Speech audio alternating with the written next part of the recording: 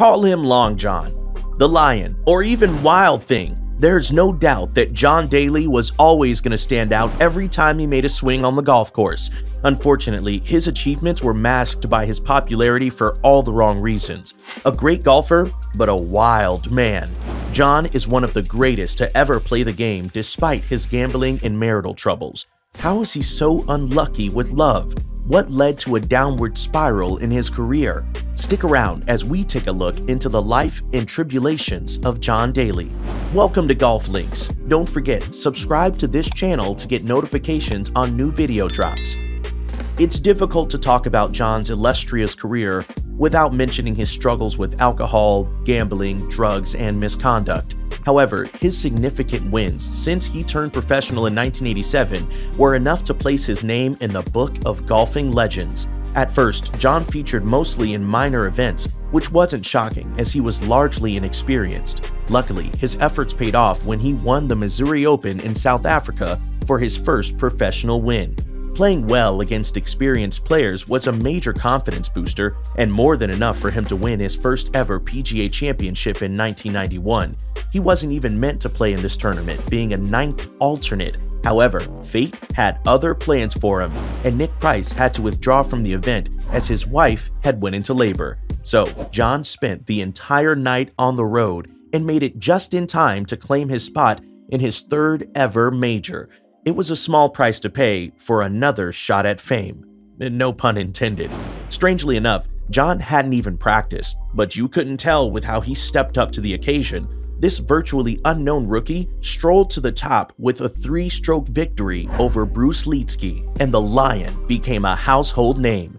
However, another piece of news made the rounds almost more than his victory at the time. Maybe it was out of euphoria or a sense of responsibility, but John gave out $30,000 at the event.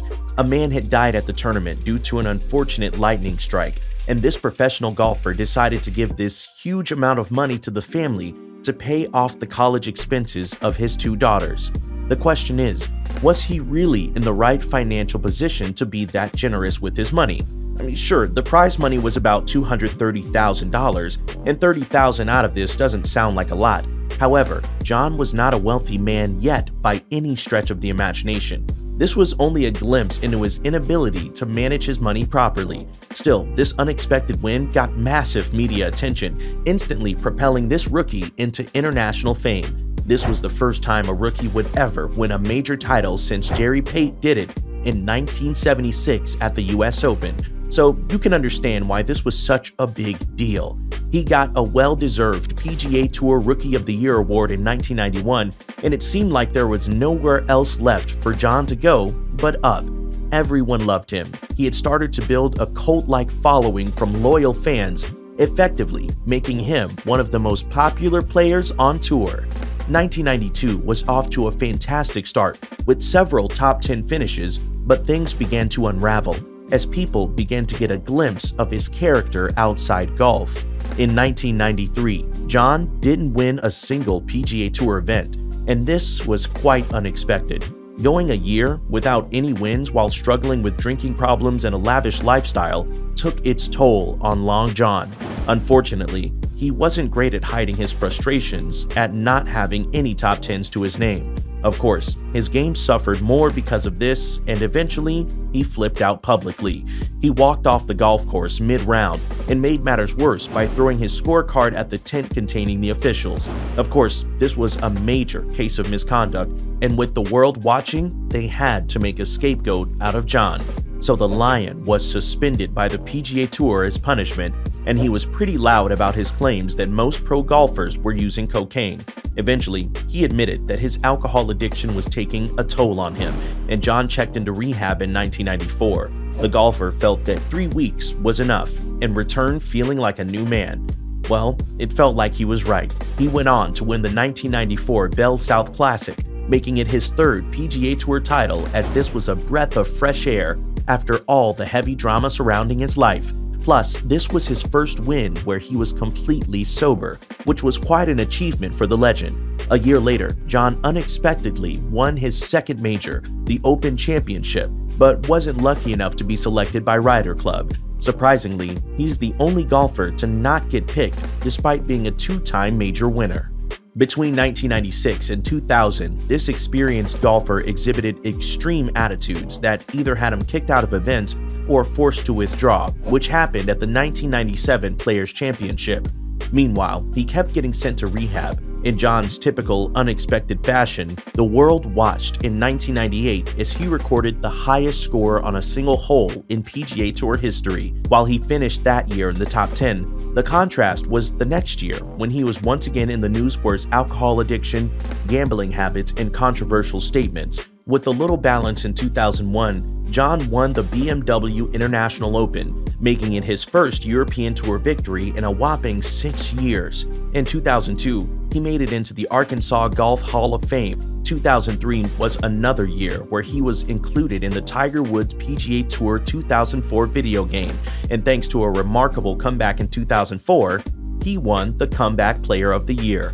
Making it to number 4 on the PGA Tour ranking was the highest he would ever attain, after his problems with his personal life kept outshining his wins. He lost major events and basically dwindled down the golf ladder. However, there's still some good news. The Wild Thing won the Insperity Invitational in 2017 on the Champions Tour after turning 50.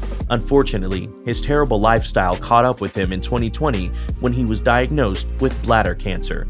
He had surgery to remove the mass. However, John continues to play golf and get paid for appearances, hoping to make another comeback now that he's making an effort to live a healthier lifestyle. Meanwhile, John struggled with the ups and downs in his career. Many other aspects of his life attracted major public attention.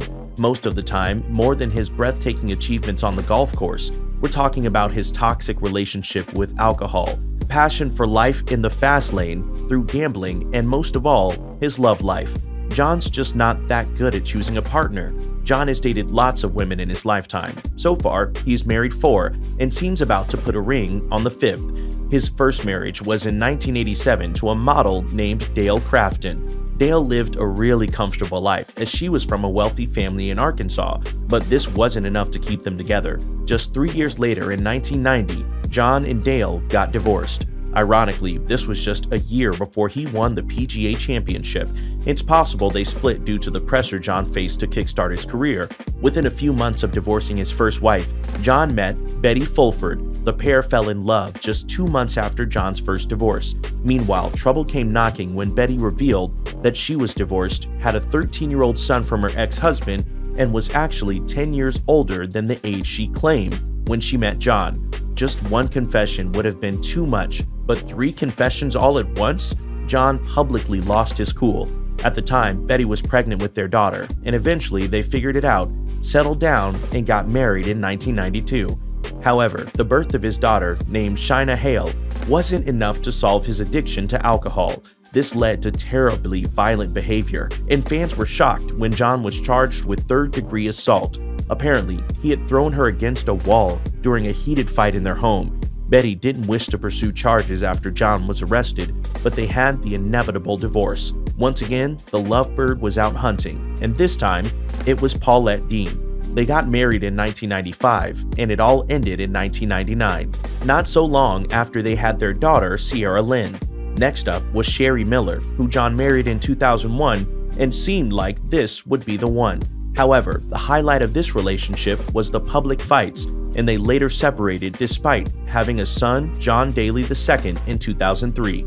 Surprisingly, this pro golfer has been in a relationship with Anna Koulidakis for more than a decade, and it seems like this would be much different from the rest. However, they haven't gotten married yet, and there have been no controversy so far. So how much did John Daly really make? Well, official reports peg this as $10.2 million throughout his more than 2 decades as a professional golfer. He's currently worth just $2 million, which is kind of sad because he's lost most of it to his gambling addiction. John actually admitted that he lost as much as $55 million during his gambling years. During the peak of his career, he signed a $10 million deal with Wilson and was paid $500,000 by Reebok every year for 6 years. This is only a glimpse into the numerous endorsement deals he enjoyed as a pro golfer. While his glory days may be behind him, the Lion is a legend that almost had what it takes to sit at the top.